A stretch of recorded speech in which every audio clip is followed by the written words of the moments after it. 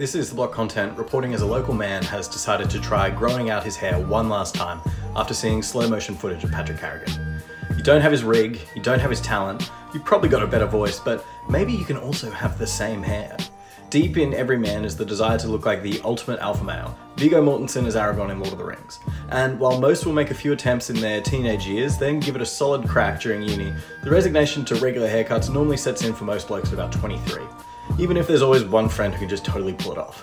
But now there's a striking rise in adult men who have just started having people respect them in the workplace, who are willing to try one more time after seeing Paddy Carrigan throw a tight spiral in slow motion. And despite the overwhelming evidence that being able to pull off long hair is a very different task when you're not one of the most talented players in the NRL, this time it'll be different. This time it's going to work. Just watch, in 6 months I'll be wearing one of those sweet hair ties he wears during games. By that I mean the local man that I mentioned at the start of this piece.